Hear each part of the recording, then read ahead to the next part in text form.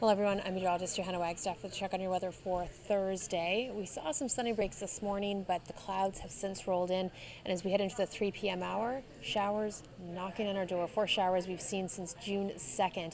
Not getting a lot of rain, but we'll see some across the south coast in the next couple of hours. Temperatures right now 19, so about a seasonal in through YVR, into the mid-20s out towards the valley. We'll stay around these temperatures through tomorrow and into Saturday, and then we'll heat up again for Sunday. Look at the radar right now, so you can see this band sliding in. This is a front sliding in generally from the west, so if I zoom you in right now, it's quite slow moving.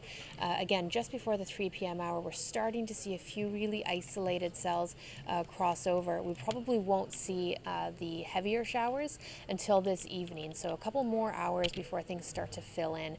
Speaking of filling in, I just have to take you across to southern Oklahoma, where this is pretty incredible. This is the remnants of Tropical Storm Bill, now a tropical depression.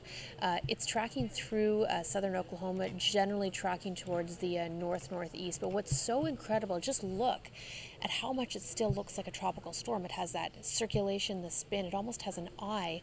It's regained, or it's maintained a lot of its tropical characteristics because the ground is so saturated from flooding back in May. So it's almost acting like an overland ocean, helping to feed this storm, which is pretty incredible, and which is why this has had such devastating effects. Some serious flooding last night in through southern Oklahoma, and the storm will continue to pack a punch all the way up to the Great Lakes for this weekend.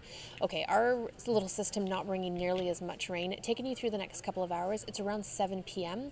I think we'll see the heaviest of the rain. The Canadian local model doing the best job, I think, of lining up where the timing of that heavier rain. So again, around 7 p.m.